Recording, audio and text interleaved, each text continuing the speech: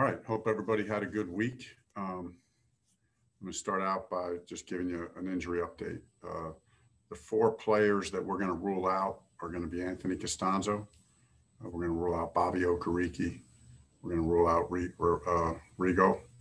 And then we're going to rule out Khari Willis as well. A good week of practice. Good week of practice, ready to go. Felt like the guys were locked in. We know we're going on the road against a good division opponent, against a team that's playing good football right now. So we're locked in, and really take this last day to lock in the game plan and get ready to go down and play our best game of the year. So open it up for questions. Go ahead, Chap. Ryan Allen's been with you, 2 days, I guess. Is it more not so much the punting as I assume he's going to be your holder as well? Is that something that when you've done it, you've done it, is that something you pick up pretty quick, or does it take a little bit of time to get that process down? Yeah, no, he's a real good holder. Just having a chance to watch him up close today, get a number of holds. He looked really good. Obviously, it held a bunch. So there's still that little bit of at the beginning of the week, or when he first gets here, get with Rod, get the particulars, for how Rod likes the ball placed. Get a feel for Rod's pre-snap routine, so to speak, so the timing and the rhythm of everything feels well. Real smart guy, just came in like a pro, and I think where all systems go. Phil B. Hey, Coach, wondering if you saw a little bit of a boost in the morale today with Buckner back out there.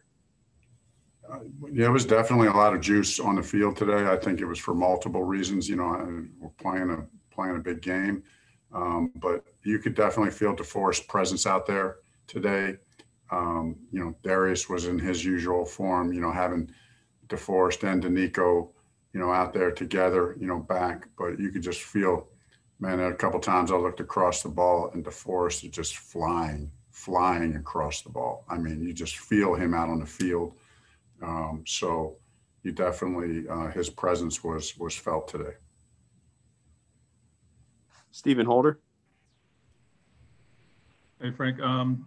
At safety with Khari out, is that a Tavon Wilson situation, or I'm not sure how the depth chart stacks up there? Yeah, no, Tavon will step up, and, George will be ready when we need him and rotate in there if we need to. But, Tavon's a real experienced veteran guy, tough guy, really smart player. Really glad he's here. He's been a great addition the whole year. So, he'll have to step up and play winning football. I'm confident he'll do that. Jim Aiello.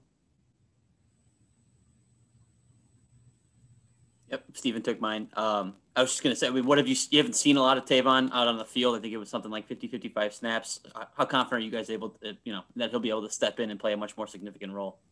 Yeah, we're real confident. I remember when we first got him, you could feel his presence right away. You can feel here's a guy who just has that veteran savvy instinct.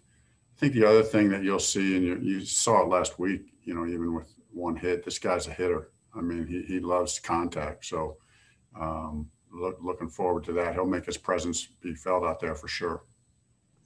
George Bremer. Coach, with Danico and Buckner and Jonathan Taylor, is there any sense of a pitch count this week, or are they full go? We'll monitor them as they go, but, we're feeling pretty good about where they're all at. So, we're feeling pretty good about where they're all at. And have a plan for each one of them. It might not be the exact same plan for each one of them, obviously, but feel like they'll each be able to fulfill the roles that they normally play. Last one, Kevin Bowen. Frank, any thought to Anthony on IR, or is this something that you don't think will be 3 weeks? Yeah, no thought to that at this point. It's just he didn't practice today, but he's making good progress. He's making good progress, and we feel good about the progress he's making. All right, Mike Chappell got one more in here. Go ahead, Mike. Yeah, Frank, is there any update on Philip? Did he practice all right today? How's the toe? Yeah, he practiced. I thought he looked good today. He's looked good every day, but I thought physically he looked better today than he has in practice. So, dealing with his toe, foot, whatever. but feel like that's making good progress as well, getting closer, to where we want him to be. Just a quick follow-up on that. With the fact that you practice and you play, isn't this going to sort of be an issue the rest of the season just because of the nature of injury? And You're right, Chap. I mean, the nature of this injury, it's kind of a touch and go deal. It can get aggravated and take a step back. But what we're anticipating and hopeful for is that each week it gets one step better. So, and I feel like we're there this week, like if you talk to, that he would tell you he's a day ahead of where he was last week. And so, I would think if we have no setbacks in the next week or two, it might be 2 more weeks maybe where he's fully, no pain again. I'm not just guessing based on discussions and experience and that kind of thing.